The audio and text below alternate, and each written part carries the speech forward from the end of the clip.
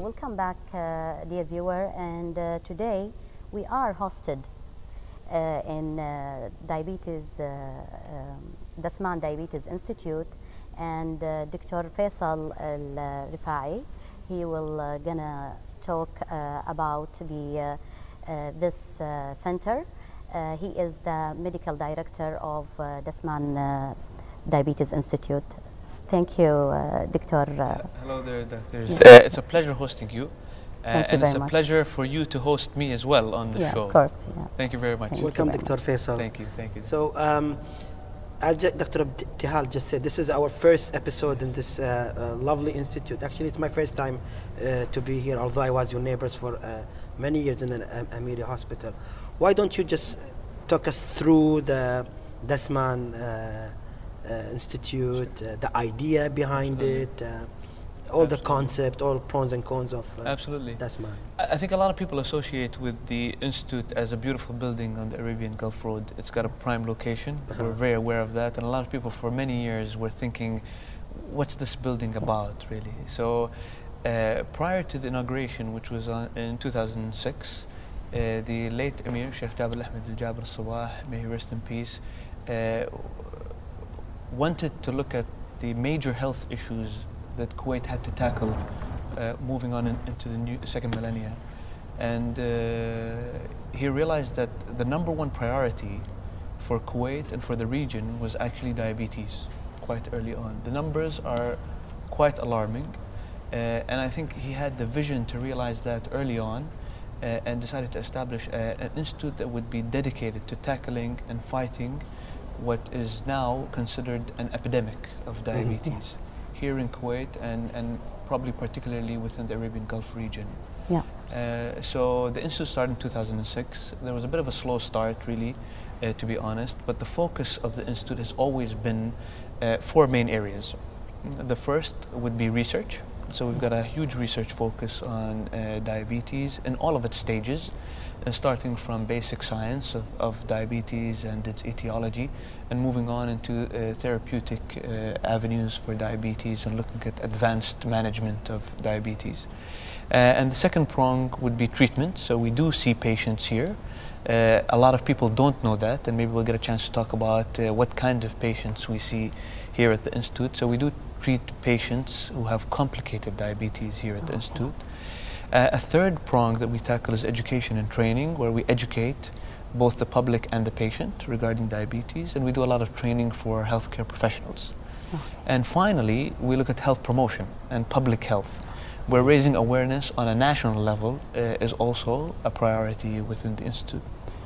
Is Dasman Diabetes Institute deals with only diabetes, or you do some other activities? So the focus is diabetes, certainly, but we also look at the complications of diabetes, where we see that tackling the complications and raising awareness in that regard is also an important issue.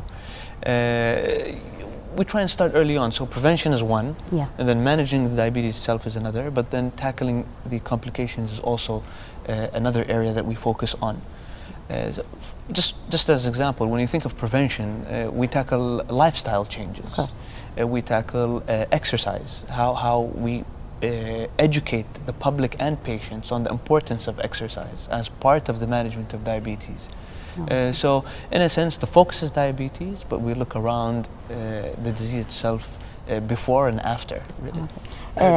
Sorry, just allow me to ask you quick questions. When you mentioned that you deal with the treatment, you kind of gave me an idea that you're like a tertiary center for diabetes. Absolutely. So my question is this: do you take referral from hospital and polyclinic, or Yes, it's a perfect question. So yes, we do see ourselves as a tertiary center, and in that sense we take referrals from secondary care, hospitals. And we focus on the referrals coming from consultant diabetologists, because we feel that with this huge epidemic, it's unrealistic for an organization such as Dasman or an institute such as Dasman to tackle diabetes single-handedly.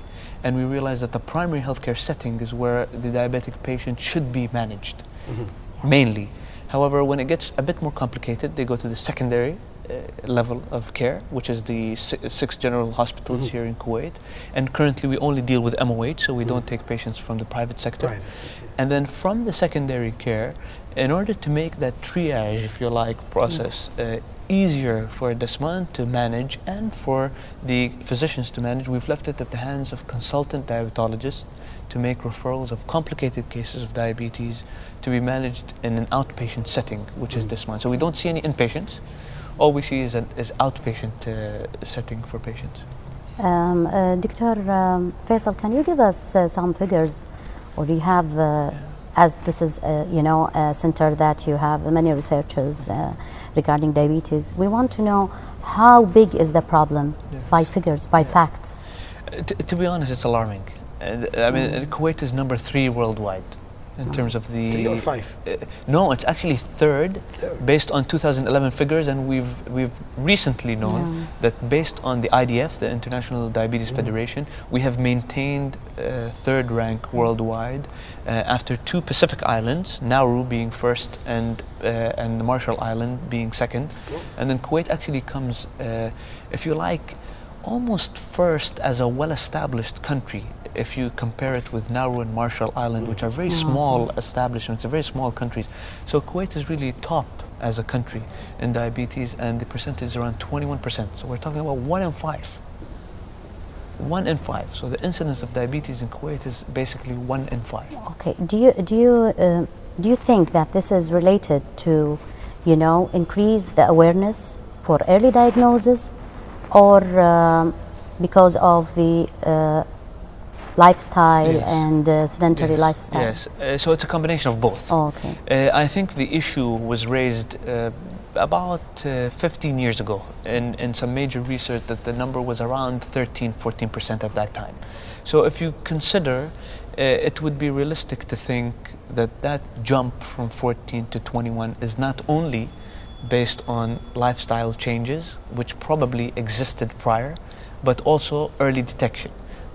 Since people have become aware that this is an issue, they have kept an eye out, if you like, for diabetes as an illness. But definitely the lifestyle lived by Kuwaitis and the lack of exercise promote the increase in this incidence hugely.